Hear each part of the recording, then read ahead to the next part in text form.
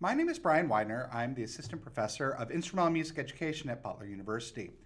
Today's talk is about the concept of comprehensive musicianship through performance, which is one approach for being able to teach the ensemble classroom. Now, a couple of caveats in this. First of all, it's important to note that I am not here in any official capacity within the CMP community. CMP is a nationwide program that has localized workshops that are organized by state-based communities. I'm not a member of any of those at the moment, but rather I'm presenting this in the spirit of recognizing CMP as a valuable way for us to approach our ensemble classrooms with an eye on student learning and on conceptual-based teaching. So a quick reference point of comprehensive musicianship. Comprehensive musicianship starts originally in the 1950s as a movement. If we take you back to 1959, we'd see that music education at this point is dominated by a community service sort of mentality. Our large ensembles exist primarily to serve the community as musical organizations. Not to say there is no focus on education, but there is a relatively limited focus on the concept of on comprehensive music education outside of immediate performance settings. There's very much a focus on developing a student's ability to be able to perform in meaningful ways in community-based organizations. So in 1959, the Contemporary Music Project is formed and notably receives one of the largest grants to date for music education, a $1.6 million grant over 15 years from the Ford Foundation, which was intended to support the development of a new for 1959, a new form of music education that embraced not only performance, but other ways of music making, including a composer in residence program for public schools, institutes for music focused on contemporary music education, and notably for us today, the Comprehensive Musicianship Project.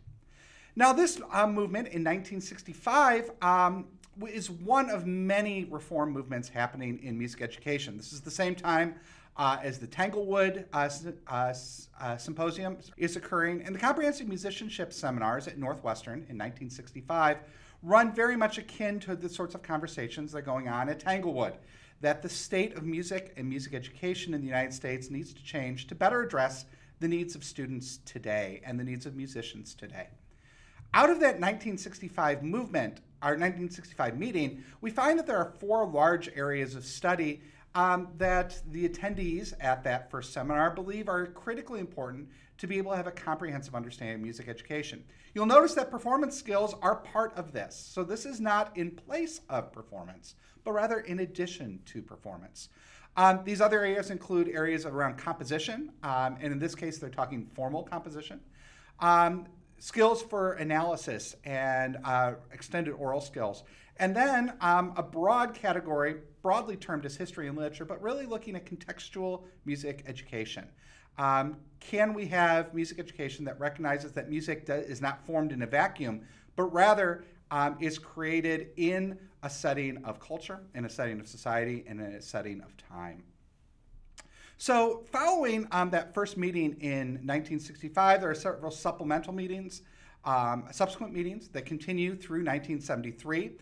There's also the creation of the Institutes of Music and Contemporary Education, which serve as laboratories for this sort of work.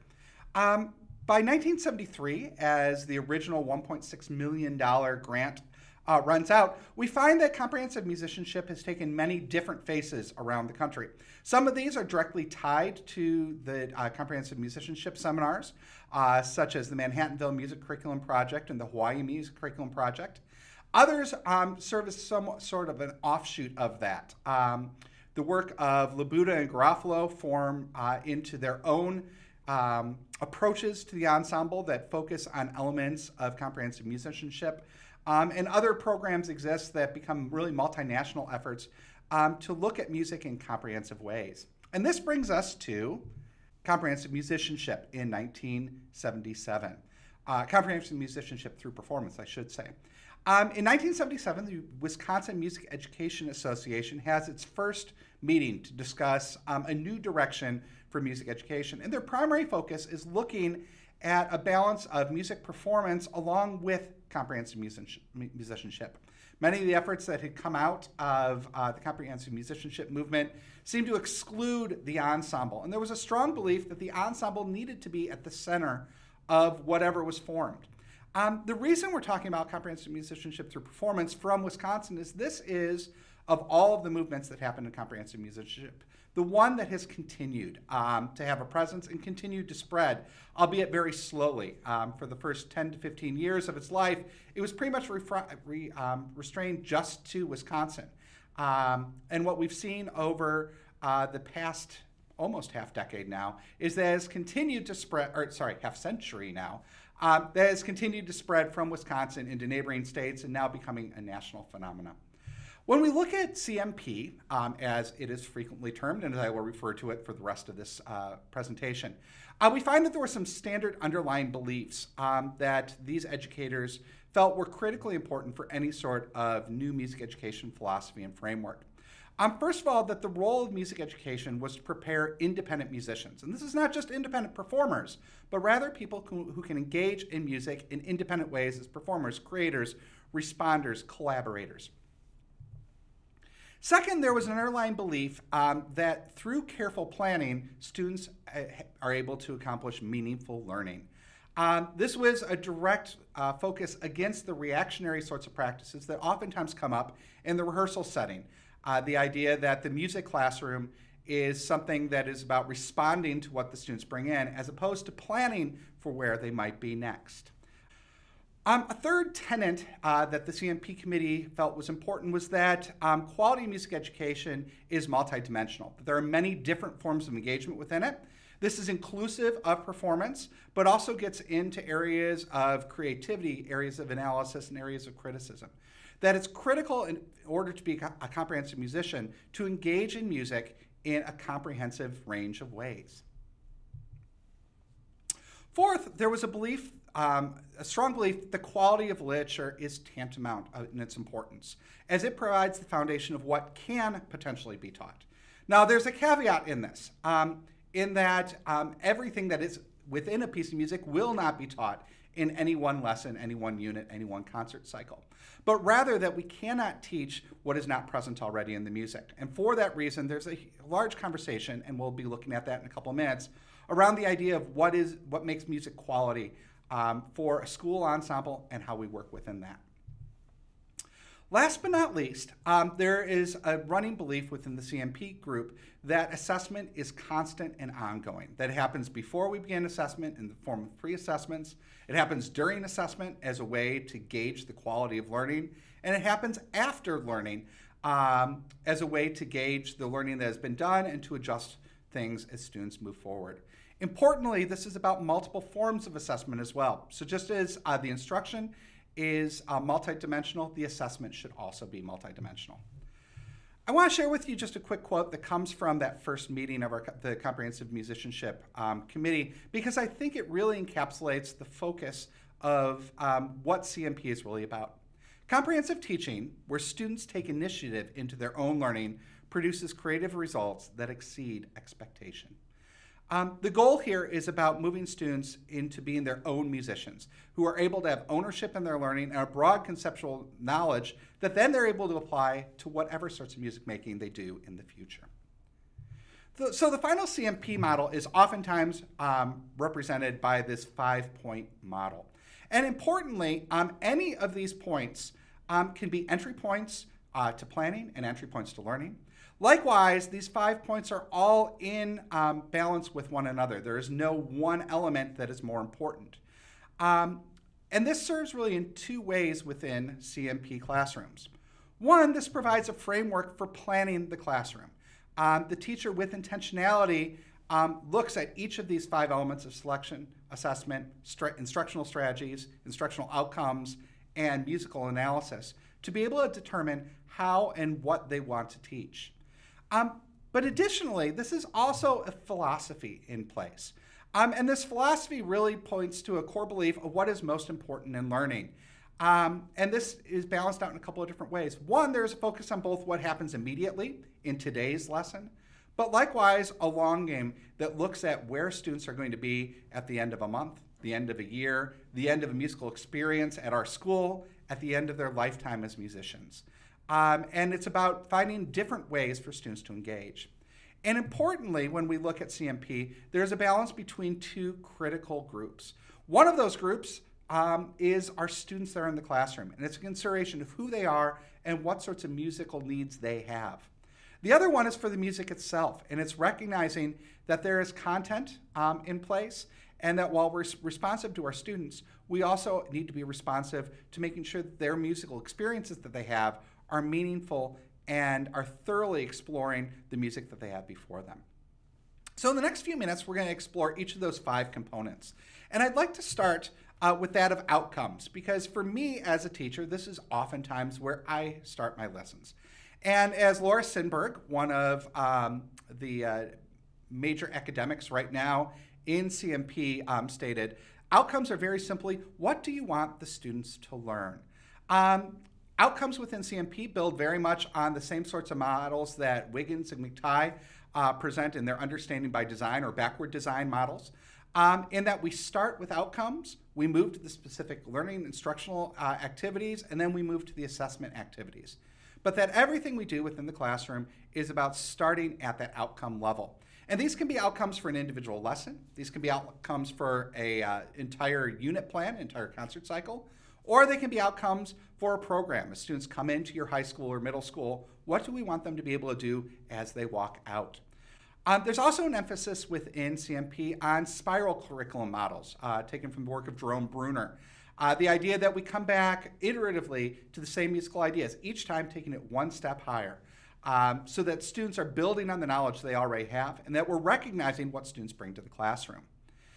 A third important component within this is that these outcomes are focused on the concept of transfer. That what we learn in one piece of music is then able to be applied to a different piece of music in the future.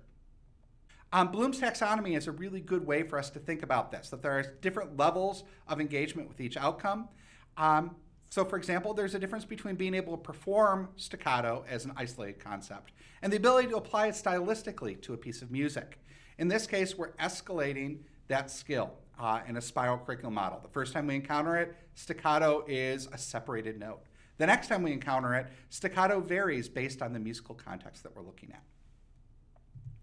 So when we look at outcomes in CMP, we find that outcomes are built around 3 broad categories. The first of those are skill outcomes. These are the specific technical demands and technical proficiencies we expect students to develop. These could be things such as music literacy, specific performance techniques, instrument competencies, compositional practices. These are the doing sorts of outcomes, that students are unable to do something at the beginning of the lesson and are going to be able to do something at the end of the lesson they previously could not. The second level of outcomes are cognitive outcomes, and these are the knowledge-based sorts of outcomes. What do we want students to know about music? This can be concepts of theory, concepts of history, culture, understanding the context from which our music is drawn. And it's important to note that cognitive and skill-based outcomes oftentimes closely interact. A cognitive outcome around the musical style of a piece will influence the way that we apply the skills. So oftentimes those skills are about application of cognitive outcomes. And last but not least, and importantly within CMP, is that we have affective outcomes. This is a recognition that music has a subjective dimension for us, that music impacts us emotionally, that the program of the music carries a story that can't always be quantified down in neat, pretty ways. This is about aesthetics, style, and character in the music. This is also inclusive of issues of social-emotional learning and recognizing the role that music can play in the social and emotional lives of our students. Importantly, there's an emphasis on the craft of music making here, of being able to look at the cognitive aspects of music, look at the skills aspects of music, and question why does it matter, and making sure that there's space to do that within our classrooms. The second category of CMP, the second component, is that of music selection. And for this, I think H. Robert Reynolds states it perhaps perfectly. The repertoire is the curriculum. So throughout CMP, we're going to find that there is a strong emphasis on the concept of high quality repertoire. But it's important to note that that is not a fixed value. What defines high quality is going to vary based on the students and the situation in which they're learning. So one of those criteria is one that I think as musicians we pretty commonly recognize, the idea that music is well crafted. And this comes from our analysis of the musical score. Is there a balance of predictability along with uniqueness in the music? So is there something familiar that students can gain, but is there something unique about this piece that makes it stand out from other works? Is there depth in the parts? If I'm working with a band setting, do all students have access to quality parts, or is it just great parts for the flutes, clarinets, and trumpets, and the bassoons and tubas are going to be sitting on half notes the entire piece without musical intentionality? And importantly, this idea of uniqueness, that there is something about the piece that makes it stand out from other works, that there's a complexity in the way that there's various elements. And we're going to talk about analysis here in just a moment. There's a complexity in which the elements within the piece interact with one another. That it's not just a great piece because of one element, but because of the gestalt, the big picture of all of it. Importantly, when we're defining high quality repertoire, there's a question of appropriateness that comes into this. Does it match the students that are in the classroom? Granger's Lincolnshire Posy is a wonderful piece of music, and I don't think anyone would question the fact that it's well crafted. It is not an appropriate piece of music for my 7th grade band. So when we're talking about high quality music, these two elements of is it well crafted and is it appropriate for my students hold the biggest bearing in determining that. This makes it that you are the best judge for what high quality literature is for your students because you know your students better than anyone else. A third component to consider is whether the piece is teachable. Are there critical concepts that are presented in such a way that students are going to be able to learn them in isolation and then make connections to them both within that individual piece of music, but also as they transfer that learning to other pieces of music that they'll encounter in the future. And this idea of transferability is critically important. If we think about the average music program, students are typically going to see somewhere around 12 to 16 pieces of music in one academic year. Is this piece high quality enough in the way that it's crafted, in its appropriateness for my students, in its teachability, that those 12 to 16 pieces that they'll see have implications to the broader music making that they'll do throughout their entire lives? Is it inclusive of all the sorts of ways that music can be made and encountered by our students so that the experience they have in our classroom isn't an end, but rather a beginning for what comes next? This issue of high quality literature is highly dependent on the third criteria, or the third component of CMP, which is musical analysis. And as Patricia O'Toole, another one of the scholars in the area of CMP, notes, within every good piece of music, there is a rich curriculum waiting to be discovered by your inner musical detective. There's a critical shift that happens in CMP in the way that we approach the concept of music analysis or score study. In traditional score study, our concern is about preparation for being able to create the music as it is written. It is about the rehearsal process itself.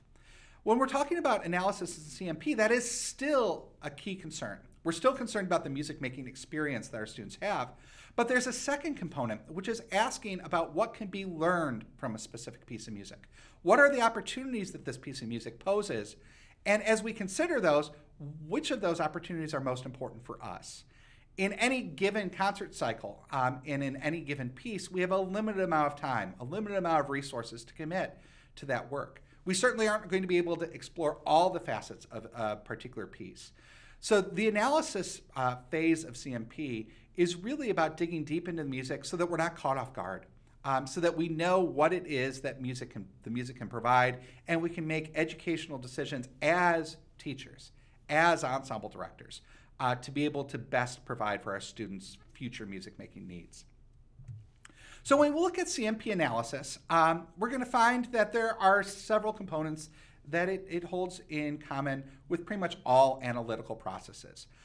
First is looking at the musical elements that are present within the piece, things like melody, harmony, rhythm, form, timbre, texture, the expressive elements within that music. This is doing the rich score study of digging in to come to understand, as musicians ourselves and as educators as well, what exactly is expected by the music that's before us. But understanding what's on the page isn't nearly enough within a CMP model, and this comes back to those cognitive and affective outcomes. It's about going beyond just the music on the page and questioning what impact that has going beyond. Affective elements of music are critically important as part of this analysis as well, and this is considering the context from which this piece is, or the background from which this piece is drawn. What is the program of the piece? What is the story that's trying to tell? Or perhaps it is a piece of absolute music and doesn't have a fixed program. What are the implications for the way that we approach that? How are we going to interpret it? What are the elements that are going to maintain interest for our students? What are the key characters of this music? And importantly, what is the impact that this music has on us as performers and on the audience that we potentially would present it to? When we're considering the expressive content of pieces of music, these serve as helping us make the musical decisions as part of the rehearsal, but they also serve to help our students understand how to make meaningful choices. And gradually throughout the CMP process, the goal is moving the locus of control from the teacher and moving it to the students. Finally, there's an important emphasis within CMP on understanding the context from which the piece is drawn. This is what falls outside of the piece of music itself. What is the piece's background? What is the background of the composer? What is the history of this work? What is the culture from which it's drawn? Why does this piece exist? And these contextual elements are critically important because these are the ones that allow for curricular transfer. So for example, we might be studying a range of marches over the course of a student's high school career. And there's a key difference between the American Military March and the American Circus March. An understanding of the way a march is structured and the basic components and differences between those will inform the way that a student approaches a Sousa March versus a King March. Similarly, as a choral student, students may come to understand the core concepts of lieder through the study of a particular Schumann song. Later in their career, they may encounter now a Schubert lieder and be able to apply those skills that they've already learned about romantic choral writing to a new context. So it's about making sure that we're teaching smarter, not harder, making sure that we can transfer ideas from one lesson to the next, from one piece to the next, from one musical experience to the next. I think the element that makes analysis most unique within CMP is this idea of the heart statement. And I like to rephrase that as the so what statement. As musicians ourselves, this is about asking the question of what attracts us to this specific piece. What keeps your interest as a musician? And importantly, as teachers, what do we want our students to experience? What do we want the student takeaway to be at the end of the day? Why should our students care about this piece? And if they forget about all those other objectives that we've taught, what is the one takeaway or the two takeaways that they should have? This comes back, I think, to that core idea of what makes quality literature quality. Great pieces of music compel us in some way. And it may be because of the great musical artistry, so that musical analysis, and we can understand the depth and complexity that's in it.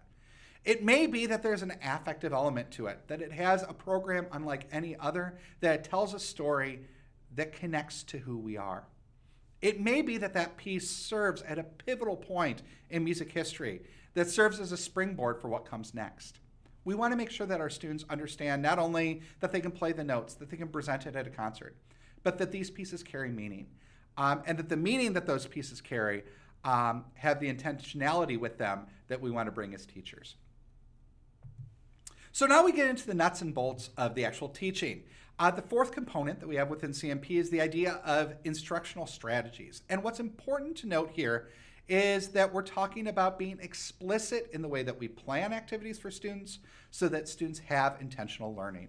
Again, this goes back to the reactionary model of the rehearsal, that students are going to come with problems, that my job as the director of the ensemble is to fix those problems, to move us collectively together towards a musical interpretation of a work.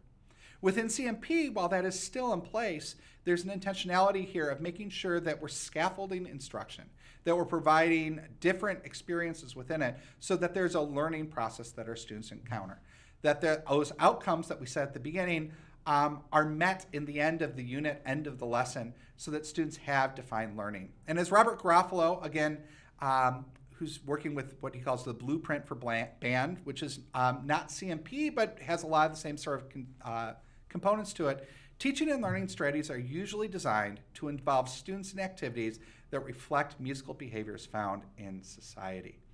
When we're talking about strategies in CMP, this is not about doing esoteric work that has nothing to do with what real musicians do, but rather about providing students with a range of experiences that real musicians do. And a good way to think about this is looking at our national standards. And those core processes of learning are the sorts of things that we want to make sure that our students experience as a consequence of our classroom. So there's 4 major key components to the strategies within CMP. One is that this is about student active engagement. Now, engagement here means something a little different than playing their instrument, than singing their part.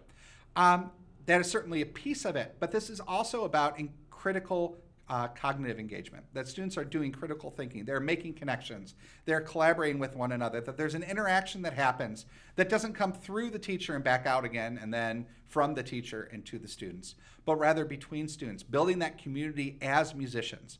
Again, engaging in the activities that musicians do, which is certainly music making, but also goes beyond that.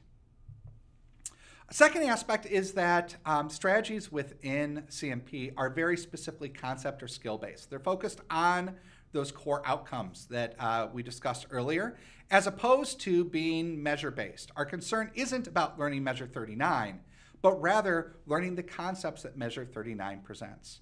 Measure 39 has staccatos written in a British concert band style, and that carries meaning as opposed to, here's how we're going to play this rhythm. Importantly, when we're talking about strategies in CMP, this is about providing students multiple ways of knowing. We have all had that student in our classroom who has a great musical ear, but is terrible on their instrument. We've all had that student also who has the most beautiful instrument on the planet, can create the most beautiful sound, but has none of the cognitive skills behind it to understand the music making that they're doing.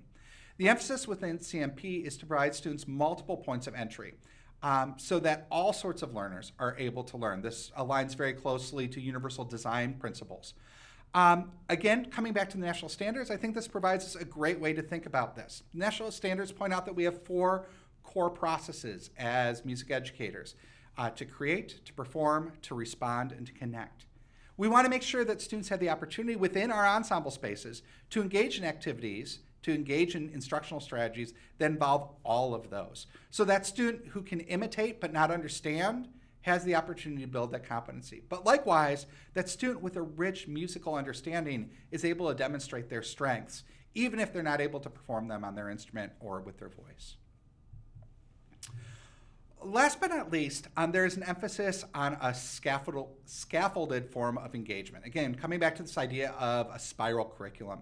The teacher is constantly building on learning that the students have had before, and this is where the student comes into play in the CMP process. It's not just about the piece of music, but it's about understanding what the students can do, what the students can't do, and what they're able to do with support. This lines up really closely with Vygotsky's idea of zones of proximal development. And he basically argues that there are 3 different large categories of student activities within our classroom. One, things that our students can do on their own already. So in my particular classroom, it might be that my students can play folk song-based melodies. They're in a duple meter with a limited range, really symmetrical rhythms, really straightforward. They don't need my support. So along the same lines, when these sorts of activities come into my classroom, I should allow the students to lead that. I should allow the students to gauge that learning. Similarly, there are things that my students cannot do in any situation. If I'm a middle school band director, my band is not going to be able to play Lincolnshire Posy, regardless of how wonderful of a piece of music it can be. These are the activities that we want to avoid in our classroom, and I'm going to put a caveat on there, for now. Because the third category is what students can do with our support. And within a CMP model, this is where the sweet spot for instruction is at. We want to take students right from the edge of what they cannot do currently and then drop them off right at the edge of what they can do completely on their own. And the core idea behind this is that this is a constantly cyclical process.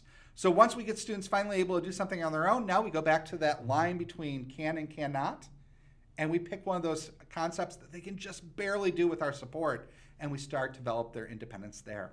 So the question is, how do we do this? So first thing, we're going to get rid of the things that the students cannot do. We're going to make sure that we don't ask our students in our ensemble to do things that are beyond their ability. And this goes through a process within CMP of cognitive apprenticeship. This isn't just about being able to get the students to push down the right keys, to play the notes in the right time, because I, as the director, know how it works, and you, as the students, can just replicate it, but rather making sure that students have deep, meaningful understanding of how that learning happens. So the first stage in this is through modeling. And this is where I lead by my teacher example. I provide explanation. I do guided rehearsal. I model myself. And importantly, when we're doing this modeling stage, it's important that we're giving clear cognitive modeling. We're not just telling students what they need to do, but we're explaining why we're doing those things. What am I thinking? We provide that insight through a think aloud into my own thought processes, and explain why I'm going to ask them to do what they're doing. So for example, I might, instead of saying, can we just isolate measure 39? Nope, the staccato is not long enough. I make sure that I'm explicit. I hear that there's a disagreement between the flute and the clarinet in their staccato style. Could we isolate that at 39 and make sure that we match that style? It took all of 3 to 4 seconds more to do that explanation, rather than just saying, start measure 39, watch the staccato. But what I've done is I've pointed for the students to what it is that I, as an expert musician, hear. And the hope is that by doing this iteratively, we bring our students to be able to do that on their own. And that gets to our second stage. And this is where, again, the sweet spot of our instruction should be at, which is the coaching stage. At this point, we're doing shared decision-making with our students. We expect our students to provide input. We expect our students to make decisions. We expect them to justify the choices they make. But at the same time, we're moderating that space as a teacher. We're guiding them through it. And initially, that's with a lot of heavy-handed guidance. But over time, they start becoming more independent in it. So instead of pointing out that the clarinets and flutes don't have a matching staccato style at 39, I might pose the question, does anyone hear what's happening at measure 39? And reluctantly, a student goes, I'm not sure if the clarinets and flutes are together. Great, so what do we do about it? Well, maybe we should isolate just those two parts. Again, this has taken a couple seconds more out of our rehearsal. But what I've now done is turned on the idea of minds-on rehearsal. Students are critically listening and critically analyzing, and importantly, when they're not playing, they know they have the responsibility still to listen to the rest of the ensemble. This may seem that it takes a lot of time, and at first it does. But the good news is that if we start doing that minds-on rehearsal, over time, I no longer need to stop and say, does everyone hear what's happening at 39? Could someone explain?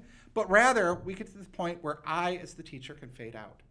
I can take a step back, and when we have issues, as in this one, of stylistic agreement of articulation, the students are already aware of those issues. They're taking care of it on their own. When I stop the ensemble, the student turns to the one next to him and goes, your staccato's too long.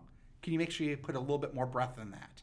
The students come to understand that, and they take on that responsibility, which now frees me up as the teacher to work on more advanced concepts. The ones that when the students are dependent solely on me, I can never get to.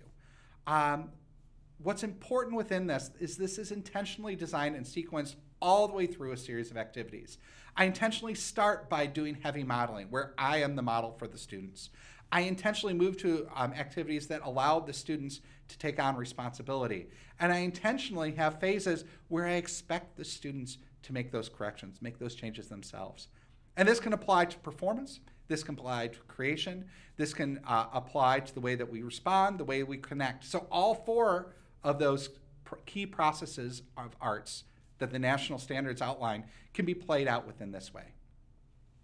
So a key piece within CMP, and the one that as ensemble directors we oftentimes forget, is the one of assessment. And I want to put a couple of caveats in here. I know we can take a look and go, I assess all the time. I listen to my ensemble perform. I know whether they know how to play. The question within CMP is about the individual student. is each student within your classroom able to meet those outcomes that you set up at the very beginning, which is very different from can my ensemble play measures 39 to 47. Collectively, they can. But as we all know, there are students who rely on that student who's in the ensemble around them. A second caveat that I want to put in here is that assessment is different than grading. So when we're talking about assessment within CMP, this is about gauging, and as Steve Morrison and Steve Demarest state, gauging the progress of each individual student within the group towards clear musical goals. We set those outcomes at the beginning. Is each student able to meet those skill-based outcomes, those cognitive-based outcomes, those affectively based outcomes that we set up?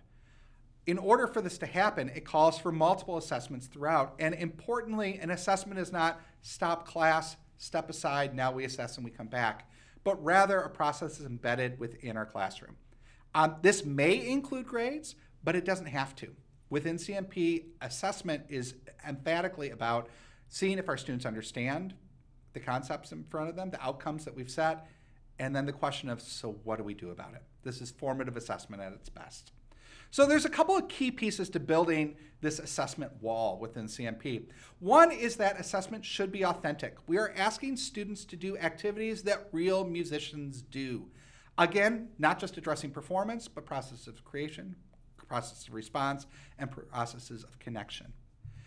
Second, assessment should be engaging. Students are doing something actively as part of this that actively contributes to their music making and their music experience. So it's not pause the class, everyone fill out this list of definitions, but rather making sure that we're taking the concepts we're asking students to do and applying them in meaningful ways.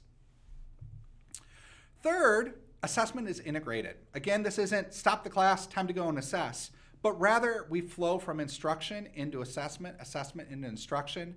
And there's a strong emphasis placed upon the processes of informal assessment, being able to do spot checks and doing it systematically, so that we know that every student within the classroom is grasping the concepts and able to meet the outcomes that we set. Importantly, assessment is intentional. This doesn't happen because of the perfect teachable moment, but rather happens because we planned to do it there. We make sure that we build on the learning that's already occurred, and we're assessing students in the tasks that we've asked them to do within our teaching strategies. We don't all of a sudden take a pivot and say, hey, you've never done this before, this is now your assessment. But rather, the same sort of activity that we do in the classroom is the same way we assess. Or vice versa, we build our assessments on the experience that students have in our classroom. Importantly, assessment is a formative process. It's a cyclical one. We instruct, we assess, we reflect on that assessment, and then we repeat again, having our instruction change as part of that assessment. And importantly, while assessment certainly can be summative, the majority of our assessment is focused on a formative sort of model. This is about instructive assessment, not evaluative assessment. And I want to bring it back to that initial conversation around outcomes. All of this is built upon the outcomes that we set for our students. Our assessments don't arise out of thin air. They don't come down because we say, well, we have to grade our students now. Here's our assessment process. But rather, we have clearly set outcomes. We have clearly set instructional strategies. And out of those outcomes, out of those strategies, comes the way that we assess our students. So at this point, you may be asking, what exactly does CMP look like in practice? And I want to go to the work of Jackie Wiggins, who's one of the great constructivist music educators that we've got. And I think this encapsulates the idea behind CMP really well. The primary role of the learner is to engage actively, thoughtfully, and reflectively. And the primary role of the teacher is to scaffold the learner's endeavors. Our role as the teacher is to make sure that our students have great educational and musical experiences. Our students' role in this is to constantly be the ones engaged in the active doing. Not just the playing, not just the music making, but the thinking, the doing of music. So I'm going to walk through this using one of my favorite pieces of music for comprehensive musicianship through performance, which is Ralph Vaughan Williams' Folk Song Suite. For me, this is for a quality high school band, kind of the epitome of high quality music. I've done this in many different ways. I've done this with many different heart statements. But one way that we might look at it is looking at a heart statement that really emphasizes that folk music is a product of every new hand that touches it. And Vaughan Williams' Folk Song Suite is no exception to this. He took rough ragtag country songs and applied his expertful late romantic hand to them to create something that is distinctly different than what they were, but still maintains the expressive, the affective qualities of that original music. So with that in mind, I'll have done a rich and extensive analysis. That analysis looks at the structural components, how he builds melodies, how the various parts interact, the counterpoint that happens between upper woodwinds and low brass, low woodwinds throughout the piece. I'm looking at the stories that are behind this, the original texts that the folk songs are based upon. Many of these actually have the original archival recordings that Vaughan Williams based his composition on. So I'm listening to those to understand where this music came from. I'm doing outside research to recognize the impact that Vaughan Williams has on later composers.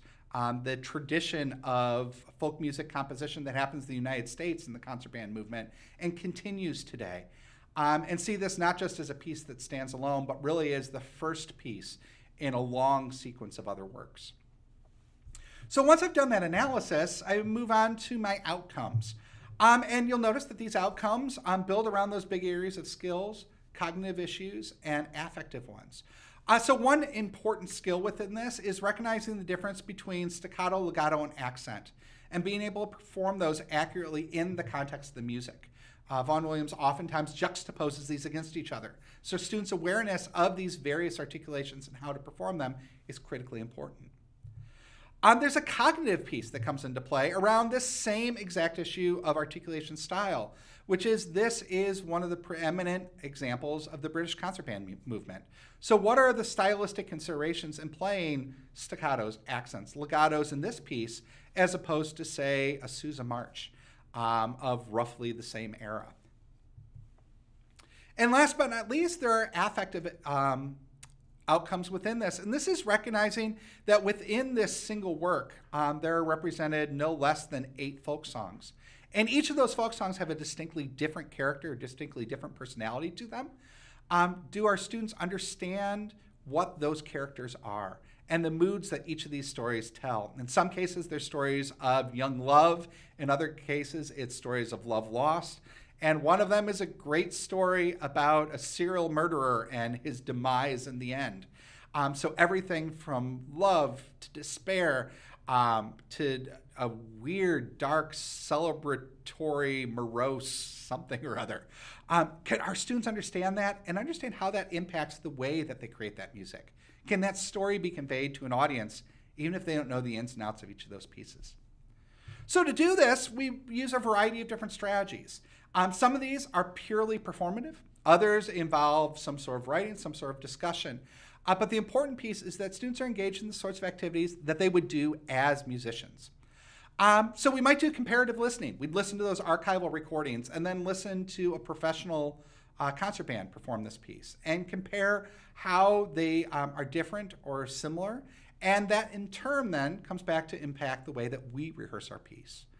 I love using the idea of negative examples, having students create non-examples of what we're trying to do. So we take the very first melody in At 16 Come Sunday, which is a love story of all sorts. And what happens if we play this as a mad story? How does that change our interpretation? What if we play this yellow? What changes within that?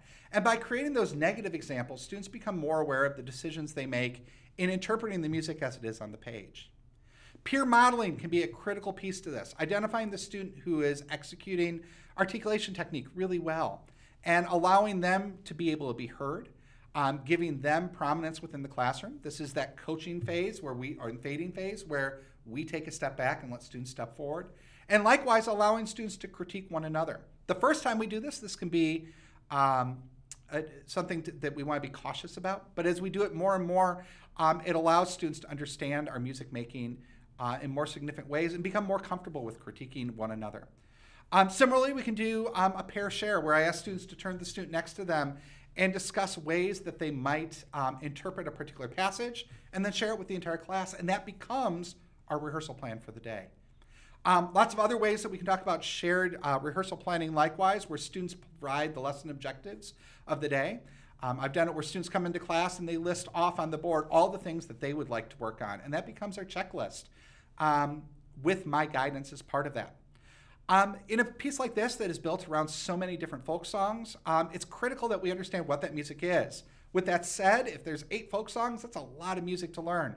So if we break the class into groups and each group takes their piece of the jigsaw puzzle, they become the experts on it. So when we play the section in the first movement on John Barleycorn, that group stands up and goes, let me tell you the great story in this, and here's why this music sounds this way. Rather than my providing that background, my students become the ones who dictate how the class progresses forward, and they take more ownership in that musical learning. So when we get to the process of assessment, again, some of these are purely performance, some are more critical skills. It's critically important with CMP that we know where students are at all the way along the way. We have a model obviously in place of doing playing tests at the end of a unit. One student should have accomplished something.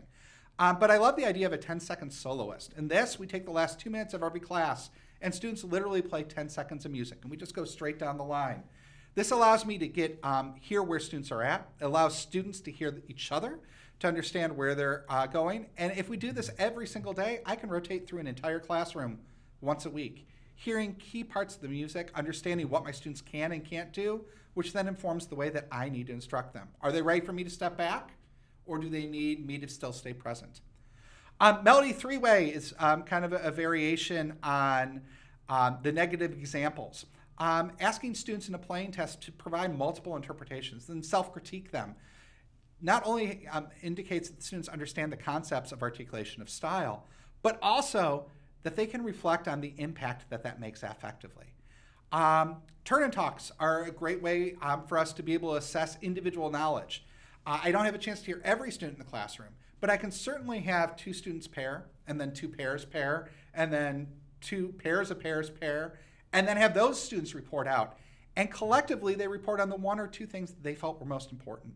What should we do in this rehearsal coming up? How can we address this problem? And collectively, I start to understand, at least in small groups, where my student understanding is. If I do this regularly, I start to gain an understanding of the individual. The process of self-reflection is critically important because this allows the student, who isn't a great performer, but is a great musician in other ways, to be able to show their understanding.